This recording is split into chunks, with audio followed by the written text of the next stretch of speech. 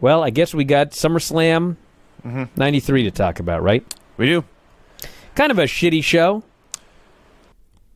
Still there? Yeah, we lost. Yeah, she was very loud. Jesus. Holy smokes. That was without the air conditioner. Yeah. Yes, SummerSlam 93 is like a good start and a good finish, but the middle part of this show. Holy Christ, I was jealous of Craig driving to Idaho in 90-degree weather. I wasn't. Yeah, I can't say that. I'm lying about that part. WWF SummerSlam 93, Lex Luger's bus arrives at the venue in Detroit. And, like, this is not news, obviously, in 2022, but like, we watched all these Raws, and it really hit me just how terrible this whole bus idea was. He showed up and body slammed Yokozuna, and since then we have seen him. He got one great promo for the contract signing in person. He has not been live in front of a crowd aside from that in the entire time since. He's been doing these goofy, sit-down, wacky, junior high editing videos, promos, and he's been on a bus. Yeah, he's on a bus the whole time. Yeah, but you know what? When he showed up at this building for this crowd, they were into this guy.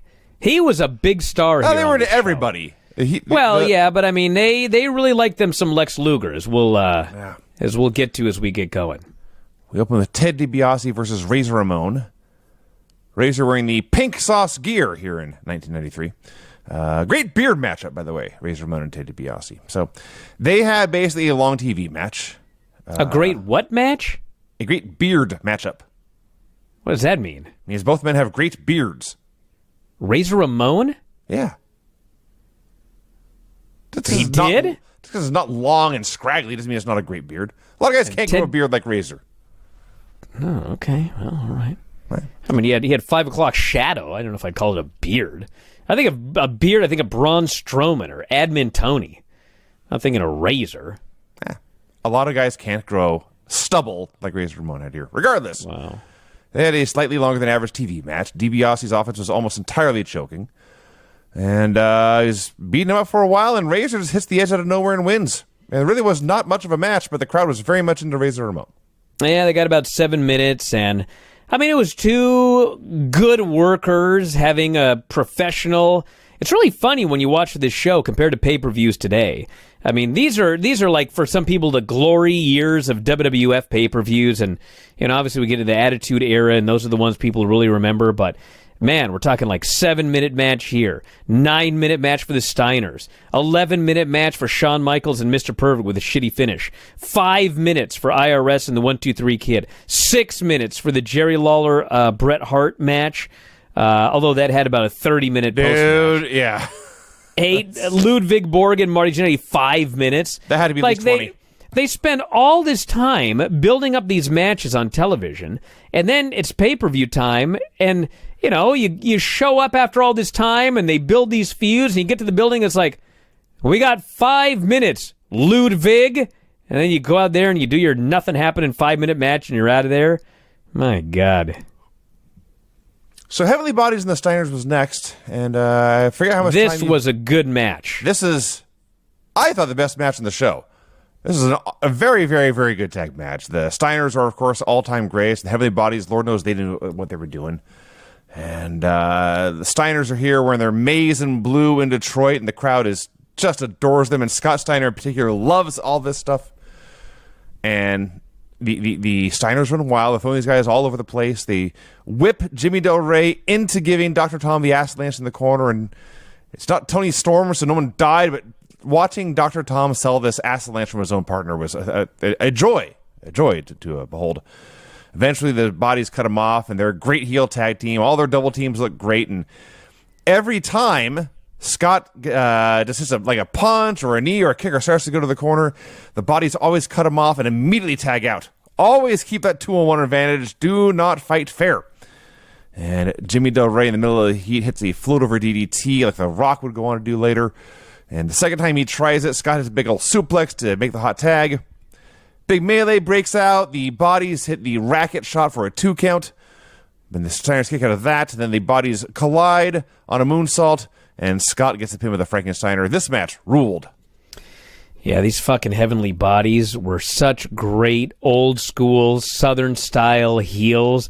Between them and Jerry Lawler, like, that was the best stuff on the show, really, was the work, the heel work of the Heavenly Bodies and Jerry Lawler.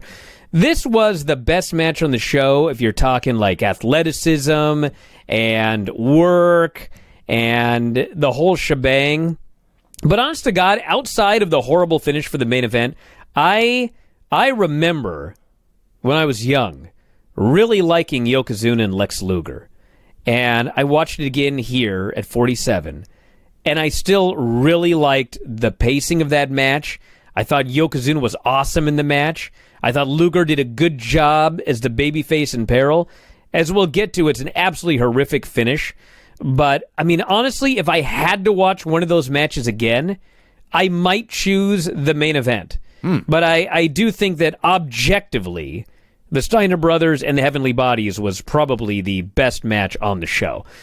But I like that main event, as we'll get to. And those Heavenly Bodies, my God. Steiners look great. Just a excellent 10-minute tag team match. Shawn Michaels versus Mr. Perfect. So we talked about this coming in, how our memories were it was not as good as you'd expect from Shawn Michaels and Mr. Perfect. And I think that's fair. Much like it was a bad match or anything. The finish sucked.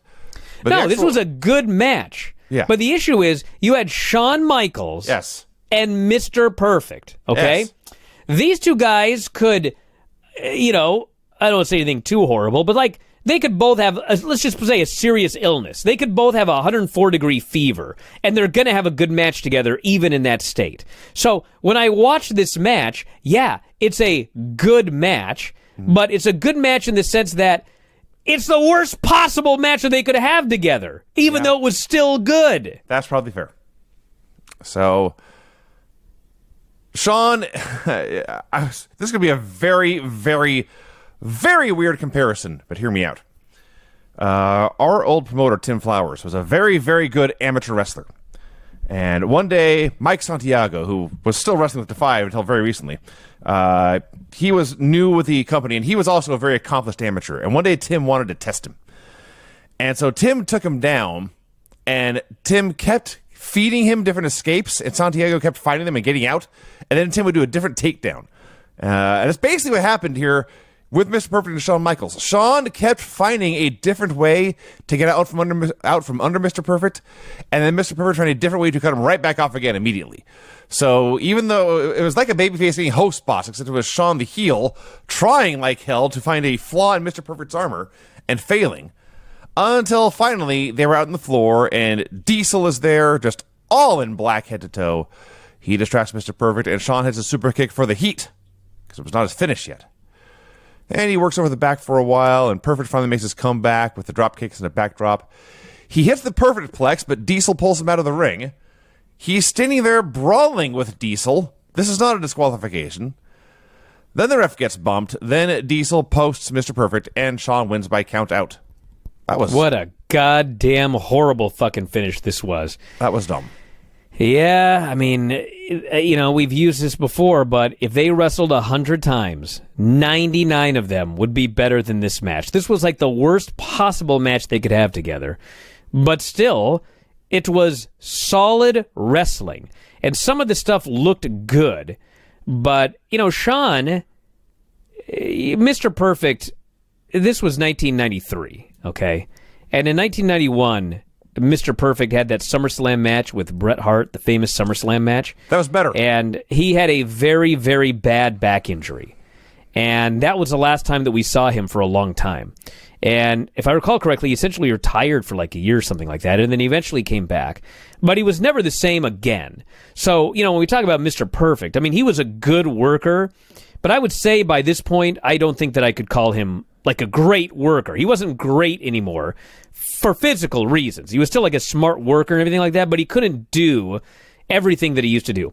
Shawn Michaels would get significantly better, and Shawn Michaels at this point, and I think even he talked about this maybe in his book or whatever, but it was a Raven deal. He was trying to bulk up, and he overshot his target. And it was around this time. Actually, I think he'd lost a little weight by this point, but pretty much the heaviest he had ever been. And, you know, he worked a style where he's much better off being lighter and leaner. And so I think really it was just, if they'd had this match a year earlier or 2 years earlier, it probably would have been fantastic. This was a Shawn that was not in his best shape for a lot of reasons, a Mr. Perfect that was past his prime, a shitty finish, and that's the story of the match. 1, 2, 3 Kid versus IRS. You know what they used to do a lot more of in 1993 they don't do anymore? Big back body drops. Yeah. Every match on the show is a big giant backdrop or a big giant flapjack, or sometimes both at the same time, which is not a good idea. But so during this match, and Kid makes his comeback, and IRS kicks out of the moonsault, and IRS kicks out of Lamaha straw cradle. And then Urban hits a big clothesline. He stops for a minute, and he pins him.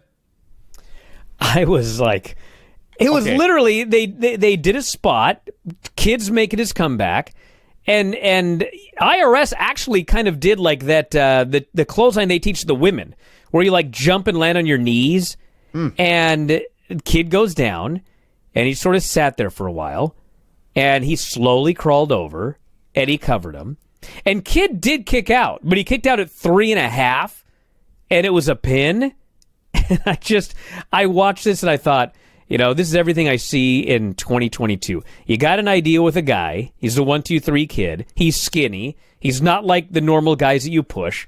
You give him a big win because you're going to do an angle with the Razor Ramon that's really in some ways more about the Razor Ramon Ted DiBiase feud than really Razor Ramon versus the Kid. And then, like, you've had your fun, and now this fucking guy can't beat IRS. So they do a 5-minute match, and the Kid gets pinned with a clothesline. So, you know, obviously, you know, he ended up having a great career and everything like that. But if I would have been watching this live and I were reporting on it here on the show, my review would be Vince has already given up on the Kid. Because that is absolutely the way it came across here. Either that, or for the third time since he showed up here a few months ago, I thought, Jesus Christ, did he suffer another concussion? I guess it's possible, but that's what I thought. Cause I didn't really see anything on the it doesn't look like a terribly match. vicious clothesline. Well, also that was his singles finish when he had singles matches. That was his finish that he hit the Kid with. It wasn't just a random move. It was a shitty looking move, but that was his move. He was using a Samoan drop, but then I guess Tonka showed up and they took that away. The write-off. The write-off. Huh.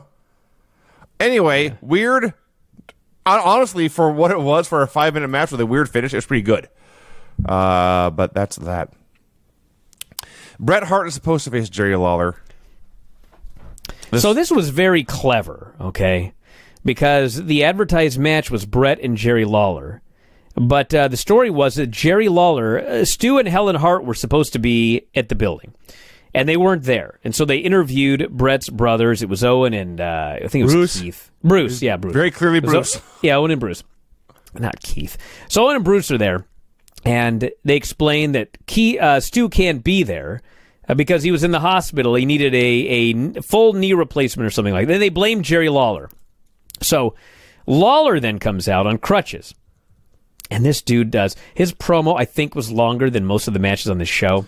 This whole segment was just never-ending.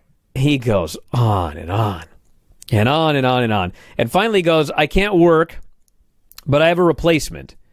And it's Doink. So Doink comes down, and they ring the bell, and the match starts. And I thought, motherfucker, this is some bullshit false advertising here. Now, to cut to the chase, they end up doing the match, and Jerry Lawler runs in. He uses the crutch for the DQ. He's really not hurt. And this leads to the announcement that Jerry Lawler now needs to get in the ring and do the match. So at the end of the day, they actually gave you what you paid for. And on top of that, we got a Bret Hart versus Doink singles match. Now, neither of them were like tear the house down matches, but Bret and Doink was a perfectly fine match. They're good workers. It was more of a story match than anything else, but it certainly wasn't bad. And man, Jerry Lawler and Bret Hart, where Jerry Lawler is using the broken crutch to constantly be cheating behind the referee's back, and the fans are fucking furious, and he's hiding from the referee, and every time he gets that, they're like screaming at the referee to see this guy using the crutch. I was like, you know what? It's not 5-star pro wrestling action, but goddamn, this is some fucking pro wrestling right here with two pros. So I overall liked the two matches. I wouldn't say that you need to like go out of your way to watch them, but I certainly was not irritated by both of them. I thought they were both, for what they were, good matches. I'm pretty sure, like, honestly, legit, not exaggerating, I think Brett was on my TV for an hour by the time this was all done. He came out and did his entrance. Lawler comes out and does his promo, which is, his promo went forever. He hates the whole Hart family. He's in Detroit. They make crappy cars. He was in a wreck. He hurt his knee. Eventually, Doink comes out. Doink has two buckets. One is full of confetti to throw on the fans. The other is full of water to throw on Bruce and Owen. And Lord knows you never need to give Bruce an excuse to get camera time. I think he was out there more than Doink was. So, Brett and Doink was fine. Honestly, if they had just built up Brett versus Doink and who was a better wrestler match, it would have been better than this. I mean, we talk about how great Doink is every week on Raw, and I felt about this the same way I felt about Shawn Michaels and Mr. Perfect. It was good, but if they wrestled 10 times, it'd be better 10 times. And Brett finally puts him in the sharpshooter, and Lawler gets in the ring, and he waffles Bret Hart with a crutch, and that looked incredibly painful. So that was like a long TV match, and then there's a whole post-match thing where Bruce and Owen are trying to make the save, and Lawler keeps hitting with a crutch. This goes on for a while, and Lawler starts to leave with Doink, and then Tunney comes out and says Lawler has to wrestle or he's banned for life. And I think they said he would be suspended for a month. I thought life, it doesn't matter. He wrestled, so he avoided the consequences. So it's an hour of, it felt like an hour. It's 20 minutes of Brett saying, hey, look over there, and then hitting him with a crutch or choking him with a crutch over and over and over again. Finally, Brett makes his comeback. He pulls the straps down against Jerry Lawler, which I thought was a nice subtle touch that nobody noticed. Oh, it was a lifetime ban. You're right. It was lifetime. Yeah. And it was also funny how in this whole segment, Bobby Heenan kept saying Jerry Lawler was the king before Brett and had been the king in wrestling for years, but they never mentioned where or why. A little like watching when you watch AEW, they talk about guys who were friends for years, but it wasn't on AEW TV. They don't tell you where or when it was. So anyway, eventually Brett gets a sharpshooter on Lawler. Lawler taps out, but then Brett won't let go. This goes on forever. Dude, this segment right here. Even Bobby Heenan is like, there's 20 guys in that ring. Use physical force. Yes, he won't let go of the sharpshooter, and another ref hits the ring. Then another ref. Then they start sending out all the geeks. And yes, there's 20 guys in the ring. Jerry Lawler he's like in agony. Screaming. Bret Hart is killing this guy with this move. Bobby Heenan is apoplectic on commentary, noting there's 20 fucking guys. Why are you patting the guy on the back? Fucking grab him and physically pull him off this guy. There's 20 of you, and of course 20 guys can't pull him off. And so I'm watching this, and I don't want to nitpick because Brett put a lot of thought into stuff, and he wanted it to be logical. Because when you think about it, and I'm watching, I'm like, they're going to reverse the decision. There's 20 guys in there. This guy won't break the hold. He's going to end up disqualified. They're going to give the win to Jerry Lawler. And then you think about, think about what Jerry Lawler did to his father, okay?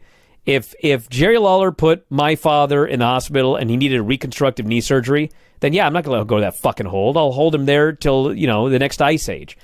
So, but then when the referees finally talk him into letting go, and they announced the decision is reversed, now Brett's mad. And I thought, this would have been so much better if Brett would have just been like, I don't give a fuck. This guy hurt my dad. I had to keep that. But instead, he's angry about it, which then makes me think, well, you're the geek that wouldn't let go of the hold. Like, you had to know when 20 refs are in there, if you don't let go of the hold, you're going to be DQ'd. Now you're mad about it? So I realize I'm probably overanalyzing this, but Brett usually is so good about having things make sense that him not letting go of the hold because he was so mad about what happened to his father, but then being angry when he was punished for it, that didn't make sense to me. So, whatever. I like the segment as a whole, but it did go on too long. So I thought Brett and Doink was fine, if disappointing. Brett and Lawler did nothing for me, and it went a long time. And then Ludwig Borga versus Marty Jannetty. God help me. Holy smokes. Do you realize, Vinny, we've mentioned many times that Ludwig Borga is the man who ends the undefeated streak of Tatanka? Yes. Okay. Okay. They actually were already building that up. I can't remember when it takes place. I could look it up. But they're already building that up in this match because Bobby Heenan is talking about how Ludwig Borga is undefeated. And Vince is furious. He goes, the Native American Tatanka has been undefeated for 9 months or whatever the amount of time is. Ludwig Borga has only been here 2 months. This is not even a fair comparison. And I'm thinking, my God, this guy had this planned all the way fucking back then, that this guy was going to end the undefeated streak of Tatanka. And this Borga, he's useless in the ring. He can't do anything. He is just lumbering. He's slow. Fucking, you can't have a good match with Marty Jannetty. Like, how does Vince not see this? He's big. There were a lot of big guys. Yeah, there were a lot of big guys. He guys. sucked. He was big and terrible, hideously boring, clubbers him, squeezes him, catches him on a dive, slams him, finishes him with the torture rack of all things. And at the time, I was like, wow, that's crazy. That's Lex's old move. I don't know if you even watched this, but Lex, the main event happens. There's a Lex video package, and afterwards, as Lex is being congratulated in the locker room for his non-championship win, Ludwig Borga confronts him. Yes. This was their plan. They were going to do Ludwig Borga versus Lex Luger until Lex got his rematch. Yes. So, yeah, God Ludwig tapped out Janae with a torture rack. Sucked. And then Undertaker versus Giant Gonzalez. This was much worse than the WrestleMania match, and that one sucked.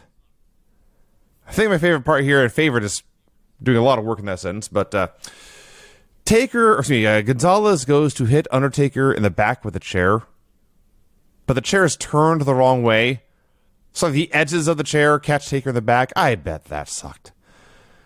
And it's all Giant Gonzalez. He can't sell. He can't hit a guy. He can't clobber. He can't nothing he can do.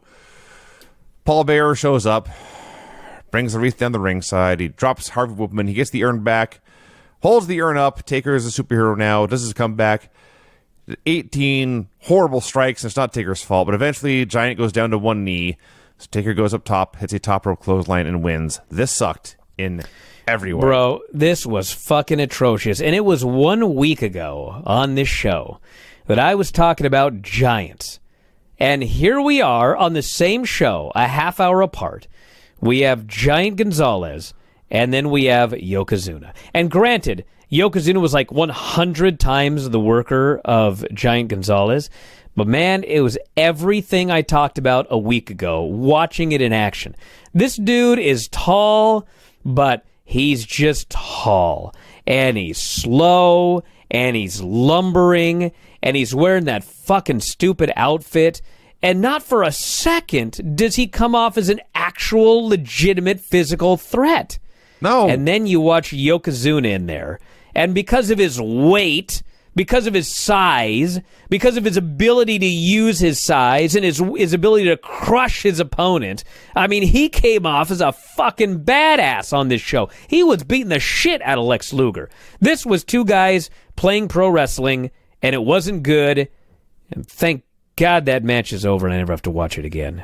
Yes. That's a good way to put it. Atrocious.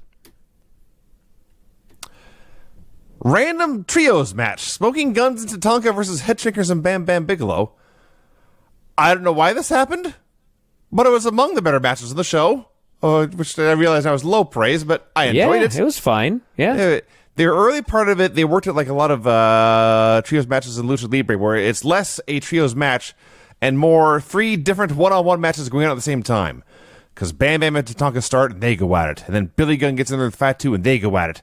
And then Samu gets in there with Bart, and they go at it. And eventually, Tatanka gets the hot tag. He goes on the warpath, and Bam Bam just kills him. Just wipes him out. I don't care about your dancing, he says. And he just runs him down. The guns come out without a tag. They get killed, and so it's Tatanka getting triple teamed for a while. And they do the lucha spot. They whip him into the corner and then whip each other into him. Take him out with a big triple headbutt. But they go up to the top rope. 3 top ropes, in fact. And they go for a triple diving headbutt. But all 3 miss. At that point, I shit you not, people are jumping up and down. They are so excited that Tatanka may make a comeback. And in fact, Tatanka then pins Samu with a cradle. I cannot believe how much time this match got. I cannot believe how much heat there was. But aside from the Steiners, this may have been the second best match in the show. Up to this point. I mean, it was a pretty by the numbers tag team match, but the last few minutes was actually very good. And the triple flying headbutt spot where they all missed. I mean, they do a lot more near falls and kickouts and that sort of thing today. But I still, to this day, love the style where you set up for one big spot. And you build it up great, and all they had to do was a triple headbutt where they all missed, and that fucking crowd, they lost their shit at that spot. And then they went right to the finish, and it was over. So, good 6-man tag. We interview Lex Luger's bus driver. It goes about as well as you would expect from a bus driver interview.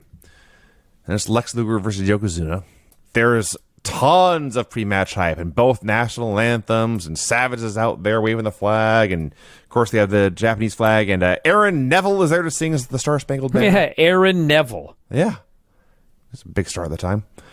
So it's funny to watch this in some ways because Vince, of course, he can't find a number big enough for Yokozuna's weight. I swear to God, I'm not joking.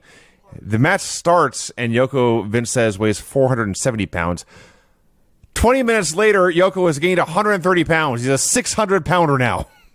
Well, at first, he goes, Lex Luger has dropped some weight for this match because he knows that he will need speed. He's 260 pounds. And he goes, maybe 270. And then when was the last time Vince talked about how small a main eventer was? Then he tries to talk about the size of Yokozuna at one point. And he goes, he's trying to bulk up. He's 260, perhaps 270 pounds. Actually, 460, perhaps 40. He was off by 200 pounds the first time he talked about Yokozuna's weight. And then later he added another 100 pounds, which he was not over 500 pounds at this point. But he was he was a big dude. Oh, yeah. He was the heavyweight. Now, it worked out because the fight was structured. Lex was fighting like a cruiserweight in this match. He was floating like a butterfly and stinging like a bee. He was dodging everything and countering everything and counter-punching and hitting a bunch of jabs. And every once in a while, Yoko, the heavyweight, would hit a big haymaker. And it wasn't always a punch. It'd be a uranage, a super kick, or whatever. But if you had what do you call the CompuBox numbers for this, in total strikes, Lex Luger would have been way ahead. But in significant strikes, Yokozuna had the edge. So they had a good match. It was basically a good 10-minute match stretched out over 18 minutes. The middle part of this went long, and it wasn't just because Yokozuna had yet to pace things for Yoko to make him work a certain way. It just went longer than it needed to. The other smart thing they did was everything that had been the undoing of Hulk Hogan and the title loss to Yokozuna, Lex Luger countered. And Yoko tries that leg drop the first time, and Lex dodges. And Yoko hits it later for a near fall, and Lex kicks out. And Fuji tries to interfere with a bucket, but Lex sees him coming. He knocks the salt out of his hand. So he's learned from everything, all the mistakes Hulk made, and everything that undid Hulk in their title match. So it does go on for a long time, and finally, Yokozuna misses a bonsai drop. Lex makes his comeback. Yoko misses a running acid lance in the corner. Lex hits this body slam on the third or fourth try, and the place just goes absolutely nuts. And Lex goes to the middle rope, and he's got that big stars and stripes elbow. I forgot how gaudy Lex Luger's All-American gear was. Just red, white, blue, gold, and spangles everywhere. But he hits a diving middle rope elbow shot, and Yoko goes tumbling backwards and out of the ring, and he is counted out. Before we get to the finish, I want to put over what a fantastic worker I think Yokozuna is. And he would get tired there at the end, but in general, he was a good worker. And he knew what to do. He knew when to do it. His offense looked good. His selling looked good. I mean, how many of these, someone here in the chat's noting like Omos and Gonzalez both try to do I'm going to take a big bump, and it looks like shit. But man, Yokozuna knew how to do it. Oh, yeah. And I was so impressed with him in this match. And Luger, Luger was mostly just selling and everything like that. But every time he'd make a comeback, this fucking crowd would go crazy. And every time he would hit a big move, they were so behind this guy. And as you noted, they worked a smart match. I don't think it went too long, maybe a little bit, but it's only 18 minutes. It's the main event of SummerSlam. I mean, they've been building this thing up forever, so you got to put in some time. But I thought it was very clever. As stupid as the ending was, what I did think was clever that none of the announcers even mentioned is, first off, Luger cheated. Because the rule was he had to cover up his bionic forearm. So after he hits that body slam, which, speaking of apoplectic, Bobby Heenan loses his mind, screaming, hip toss. Hip toss. So the referee is watching Fuji or something like that. And Luger pulls down the pad, and he illegally uses the metal forearm gimmick. What a cheat. And Yokozuna tumbles outside. And what I thought was, what they actually did was clever, but the answer didn't catch it. The ref starts counting. And as everybody's aware, you cannot win the title on a count out or disqualification. But as the ref gets to 4 and 5, because Luger's busy putting his elbow pad back on. So that's the first 5 seconds. He's trying to cover up his forearm, his bionic forearm. So at 5, he could go get the guy to throw him into the ring. But at that moment, Jim Cornette jumps up on the apron. So Luger is distracted. He has to go over and punch him. That's 7, 8, 9. And then by the time Luger turns around, the referee has counted 10. And Yokozuna is counted out. Now, granted, one of the problems with this count out, besides the fact that it sucked, is Luger celebrated like he won the title. Oh, yeah. Even though everybody knew he hadn't won the title. And so he came off looking like a fucking geek, like he didn't know the rules. He failed in winning the title. Like he won the match. He got his hand raised, but it was a fucking count out. The evil foreigner that they've built up on television, he's still the champion. This was Luger's one chance. He came off as a geek and a loser. And I knew the finish. We've been talking about the finish for weeks on this show. But when I watched it, I was like, who in the absolute fuck thought that this was a good idea?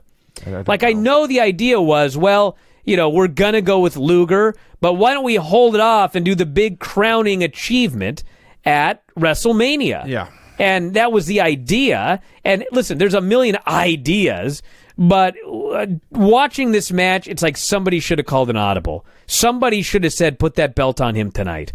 Because it's not like we talk about theory not being ready and everything. It was time. The fans were ready for Luger to be the champion. They'd done the bus. I know you don't like the bus or whatever, but it made him come off as a big deal and a big star and a big hero. And they were into him and they were into the match. And then he's a geek. And it was even more mind-blowing watching it today than it probably was watching it then. So he failed. Since we now know he never did, in fact, capitalize. He never was WWF champion. And you know what's funny? And I think they probably just wanted to save the pinfall, and that's why they didn't do it. But if he would have pulled that elbow pad down, hit that forearm, then hit the big body slam, pin the guy in the middle of the ring, been handed the title, and as he's celebrating, and you don't even have to do it on this show. You could have done the dusty finish on the next Raw or whatever. But have Jack Tunney say, the rules were that you had to wear an elbow pad, and you pulled it down, and you illegally used your forearm. Therefore, I have no choice but to reverse the decision and give the title back to Yokozuna. At least then he would have achieved his goal. He would have come off as a guy that got screwed. He would have to work his way back. I'm not saying it would have worked. It may have been the same thing that happened with Brett, but that would have been better than the count out. That was a fucking horrible finish. And the real finish should have been him winning that title, becoming the WWF champion. I don't know how much history had changed if that would have happened, but it might have changed substantially. Maybe it wouldn't have changed much at all. Maybe people got sick of him and wanted to see Brett or whatever. But he absolutely, 100%, one way or the other, should have got the pin and won this match. So the Steiners are carrying him around. Tatanka's out there, and the balloons are flying, and Vince is screaming about a rematch. And that's how SummerSlam ends. So there you go. On the whole, it was fine. It was a thumbs in the middle show. There was some good stuff. There was some bad stuff. I have seen worse pay-per-views, but certainly can't recommend going out of your way to watch it. Sky here has an even better idea. Like, what if the referee was distracted by Fuji and Jim Cornette jumped up on the apron with the racket and Luger went for Cornette and they had a tug of war over the racket, and in the tug of war, Luger's pad got pulled down. So he didn't even do it. It got pulled down by the heel. And then he uses the bionic forearm, hit the big fucking slam, everybody goes crazy, he gets the pin, and then, when Tunney reverses the decision, not only did he get screwed, but it wasn't even his own fault. There's so many ideas. Better than so many ideas. And this was a fucking disaster. Yeah, the thing here is we watched this on Peacock, basically for free. So I think that's why watching it was like a fine show. But I think that if you'd been excited for this match and you wanted to see Luger become the champion and you paid $35 for the pay-per-view in, $1993 or whatever, I think you'd be pretty fucking pissed when the show was over. That's probably That would true. be my guess. Yeah.